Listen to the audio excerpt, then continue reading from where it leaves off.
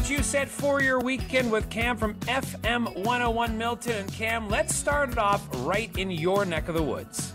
Yes, we're going to start off with the Afro Jazz Fest. This has been an event that we've been promoting a lot on our radio station. It is showcasing the beauty and diversity of African and Caribbean culture. It's got performing and visual arts. You got music, you got food, you got a whole bunch of stuff. And it's Friday and Saturday evening at the Milton Community Sports Park. It's going to be a great weekend.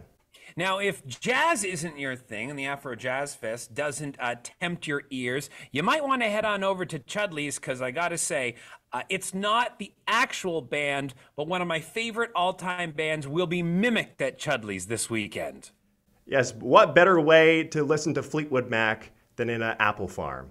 I think that's the best way to do it. Chudley's Farm is having Fleetwood Macamania. It's a Fleetwood Mac tribute, if you couldn't guess. And it is an outdoor experience like none other. It is Saturday at 7 p.m. at Chudley's in Milton. And if you're listening to Fleetwood Mac in an apple orchard, might as well have yourself an apple blossom as well. Yeah, why not get out there? I mean, Chudley's is open actually for apple picking, so you can do the apple picking during the day and then hang out and see Fleetwood Mac, or at least hear Fleetwood Mac tunes for the evening. And finally, I mean, if you're driving around Burlington, you really can't miss the fact that the Big Top is there this weekend.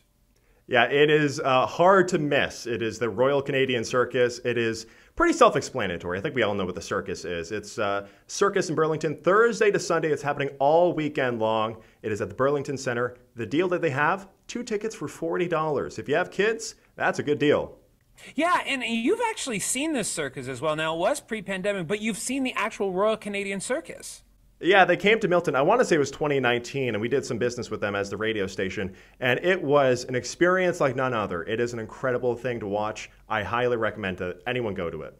Now, for those of you that are worried about circuses and animals, this is a non-animal circus, so do keep that in mind. But they've got a whole bunch of great acts that you've come to know from the circus, combine some comedy, a great ringmaster, and all of that is going to be happening in Burlington this weekend. Great for the kids. The adults should have fun too. Cam, once again, thank you very much. We'll talk to you in a couple weeks as, oh boy, dare I say, back to school is coming on up. But kids still have their weekends.